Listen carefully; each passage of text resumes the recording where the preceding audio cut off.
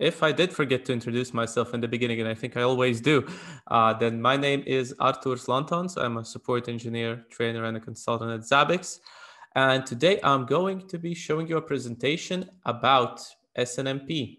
So let me share my screen first. Let's see, screen share should be going. Let me turn on the camera. All right, and we will be focusing specifically on building templates for SNMP devices. So let's begin. Let's talk about some of the best practices. How to monitor SNMP agents with Zabbix. Of course, we have plenty of pre-built templates that you can use out of the box. You can always use your vendor documentation or SNMP walk results and create items that way. And of course, based on that vendor documentation, you can also create your own low-level discovery rules. Most of the time, I'd say, I see a lot of people using the pre-built templates and the templates from the community share. But sometimes if you have a more exotic set of entities in your environment, networking devices, storage devices, things like that, this just isn't enough. And I'm going to talk a little bit about how you can build custom SNMP templates and how would you go about that, because it can be quite tricky. So first off, vendor documentation is your best friend. And I'm not kidding when I say that. Without vendor documentation, it takes me 2-3 times longer to create a proper SNMP template. If vendor documentation is robust, has a list of the OIDs and their description, that really helps me out. I just took some examples over here that I put in my slides and plugged in some screenshots from the vendor documentation. So definitely try and get in touch with your hardware vendor and ask them, hey, do you have, if it's not publicly available, of course, do you have some sort of SNMP documentation that you can provide? If not, don't worry yet. We still have a couple of options here. We can check for vendor provided MIB files. And then we can use some sort of MIB browser. We can download these MIB files, plug them into a MIB browser, and then perform a search and search for the metrics that we're looking for. This can be a bit more problematic, actually. I've done it myself. It still takes longer than using a proper vendor documentation. But it's still a way out, a good way out. And those MIB files, they should usually be available, usually either on some sort of a public download page, or you can just get in touch with the vendor. Problem is, I've seen vendors just give you, instead of a specific set of MIBs, they tend to just give you 20, 30, 40, or maybe 100 MIB files, and then you have to go through each of them in a MIB browser, and that can take time. No, thankfully, you can find a MIB browser that has a search function and just search by name, for example, fan speed, some sort of power line, something, temperatures, other, and so on. All right. So in our case, in the case of Zabbix support, and probably in some of your use cases, so okay, we build a template, but before we actually apply it on a live device, we want to test it. So how would we go about that? This is quite tricky. In our case, so a customer tells us, hey, can you build a template for, let's say, a Cisco switch or HP switch or some sort of power supply? All right, sure. But usually, of course, customers don't want to give us direct access to their devices, which is only reasonable, security and everything, right? So how do we proceed then? Because we can build a template. We don't test it. We don't know how the device behaves in real life. Maybe it's a bit different than documented. So then what we have to do, what we have to resort to, is using an SNMPSIM. So over here, I've posted the link to a GitHub page of a publicly available SNMPSIM, a really, really nice and useful tool. Somewhat easy to install once you install it the first time and set it up. It's easy to replicate. So, and I will try to provide the steps over here, how you can set it up for the first time. And this can essentially simulate your device based on the output, for example, of SNMP walk. So let's take a look at how we can do that. So before we proceed, what I have prepared over here, I have a CentOS 8VM with Zabbix 5.2, latest and greatest. Zabbix documentation ready, because I don't want to make any mistakes when I'm writing my own SNMP discovery keys or OIDs or anything like that. I want to have the syntax at hand. SNMPSIM, SNMP walk command output, vendor documentation. Ideally, it still pairs up very nicely with the SNMPSIM, and the MIB files also for some things that the vendor documentation does not cover. So first things first, I perform an SNMP walk, maybe a restricted SNMP walk starting from a specific subtree, depends on what I need. In this case, I just performed it on everything starting from the root of the tree all the way down. So this was a pretty large, pretty chunky file that I have over here. Okay, so I have this file. Then I proceed with setting up SNMPSIM, and we have a couple of prerequisites here. I have to install Python. In my case, I installed Python 3. By using the package installer for Python PIP, I installed SNMPSIM. Unfortunately or fortunately, if you care about security, and you should, SNMPSIM won't run under the elevated user permissions. So I wasn't able to execute it as my root user. So I created a new user group and user accounts, created a directory under that user over here, mkdir, and placed my SNMP walk or MIB file there. So in my case, it was SNMP walk file, output of this here SNMP walk file, plugged it in over here. This, you can see over here a screenshot from my WinSCP window. I just placed it here. This is how it looks. After that is done, we run the SNMPSIM. This is how we execute it. I specify the endpoint, so which IP address, which interface should this SNMPSIM listen on, and which port. And in this case, notice, and this is something that you have to be careful with if you're running this for the first time, the file name becomes the community name. So over here, this is my file name, 192.168.1126.raw, and that'll be my community name. And here I have some parameters for SNMP version 3 also, if I wish to simulate SNMP version 3 device. All right. Now that I have started SNMPSIM with this SNMP walk file imported, I perform the SNMP walk on the simulated device. Over here, I pass the community. The community is the file name, specify the IP address, specify the port, and okay, I can do an SNMP walk on this device.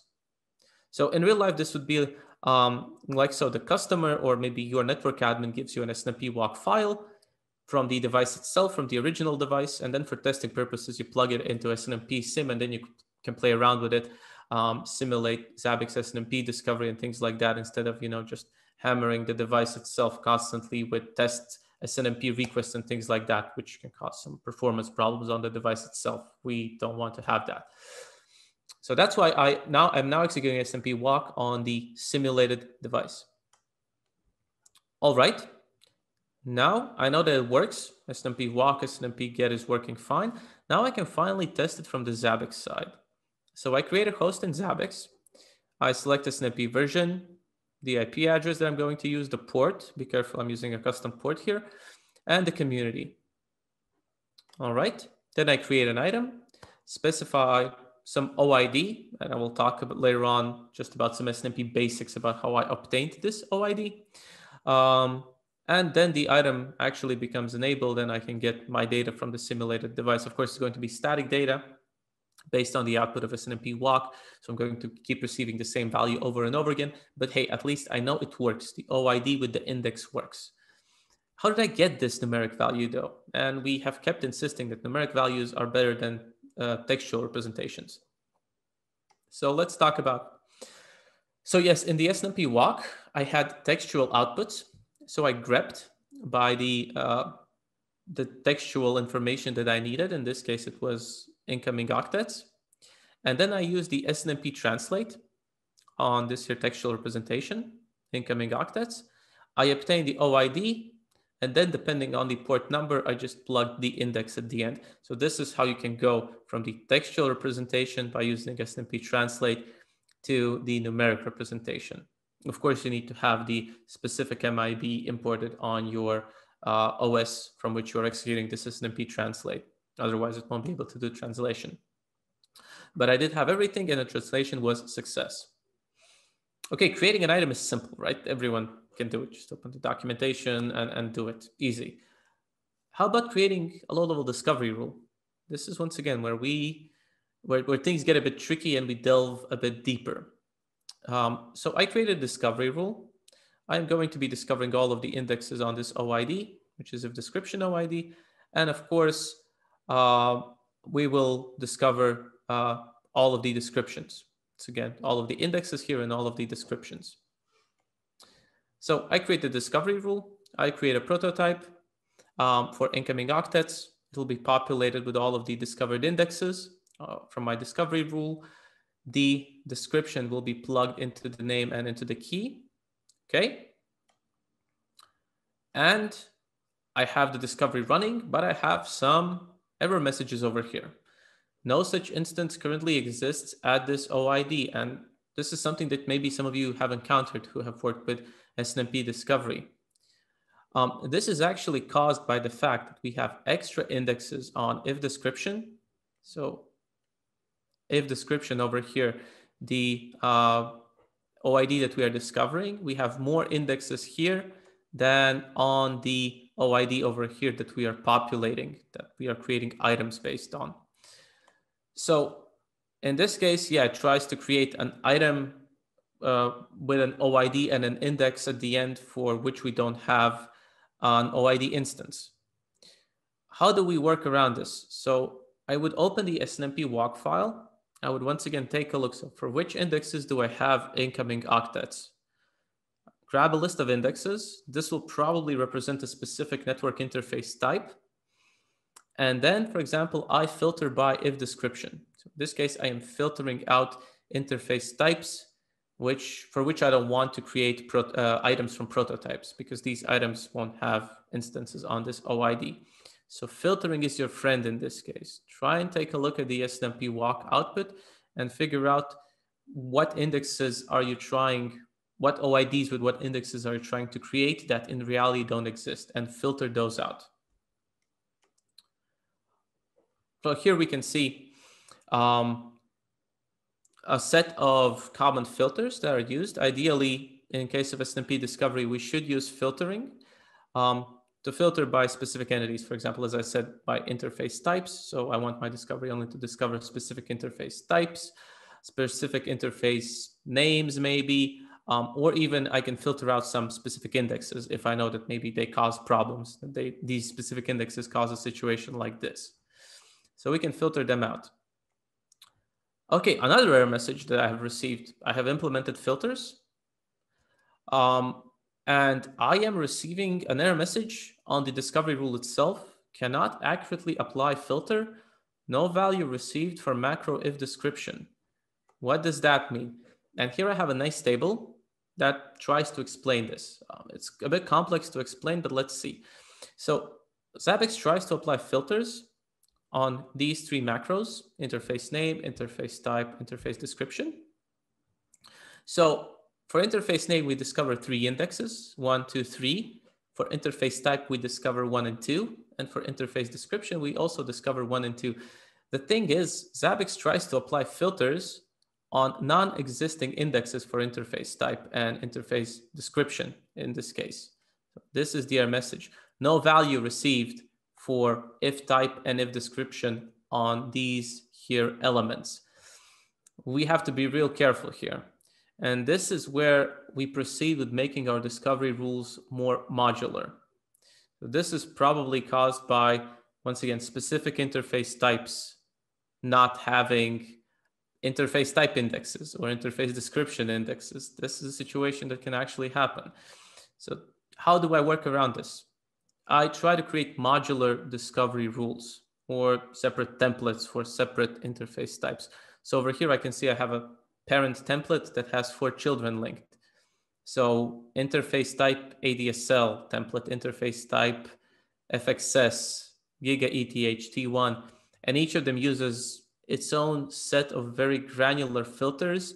And in these cases, for each of these templates, I know that this situation won't happen. So I know that I will have all of the indexes for all of the entities that I'm filtering out based on the output of my SNMP walk. And this actually enables me to also just easily link and unlink templates, child templates to the parent template as I need them. and easily enable and disable specific discovery rules. So the idea here is don't use a single discovery rule just for everything, especially if it causes errors on items or on the discovery rule itself. Be more granular. Take a look at the SNMP walk and compare your indexes by what you are trying to filter. And that's pretty much it. Quite a short and to the point presentation. I definitely recommend you guys take a look at these here examples and these here error messages because they are quite common. If you're seeing them, do an SNMP walk on your device. Look at these here examples that I have implemented over here and over here and see if you aren't encountering a situation like so. Usually it's actually quite simple to resolve once you take a look at the SNMP walk and start comparing what OIDs your device is providing. Of course, some devices will be providing proper indexes for every OID, and this won't be an issue at all. But other devices, yeah, they don't provide every index for every OID out there. So that's it. Hopefully now you guys know how you can very easily, well, relatively easily, simulate an SNMP device on your own VM and create low-level discovery rules. All of these examples were created on the simulated device. So none of these were created on a real, well, it was a real device, but it was a simulation of that real device that I created these examples on. Thank you. And do we have any questions for me? Igers, can you help me out here? Yes, thank you, Artūrs, for the very, this is good kickstart guide to develop a new template over SNMP. That's and I really love the part about covering all the popular error types of OIDs existing. Yes, because I spent a lot of time figuring them out back in the day, so that's really useful. Yeah. Yeah, it looks like here some questions just arise a few seconds ago. One question from my side. Why not use maybe the friendly OID name while writing in that template? Can you give some arguments to use or not use? Oh, you mean the textual representation? Yes. Yeah. So the reason is, for example, when let's say we're monitoring our SNMP devices by proxy, and let's call it proxy A. Proxy A has all of the necessary MIBs, and we can use textual representations, and we can use textual representations only if we have the proper MIBs imported. So let's say this is the case on proxy A. And then we decide to maybe load balance a bit, so to speak, or maybe just move our host to a different proxy. And we move them to a different proxy, and all of a sudden, these textual representations aren't supported anymore. So why is that? Because we forgot to move and import our MIB files to the new proxy. And maybe, let's say, it's been a couple of years since this procedure has been done, and our new admin doesn't really know how to do it. So it takes extra time to figure that out. So I'd say use numeric representations. That way you won't have a situation where you migrate a host from one proxy to another, and you have forgotten to migrate the MIBs along with it. Numeric representations will always work. They're a bit more complex at a glance, but that's why we have the item key, where you can provide the description of the item itself, of the OID itself. All right. Yeah. Thank you for the explanation. Yeah, that was the last question.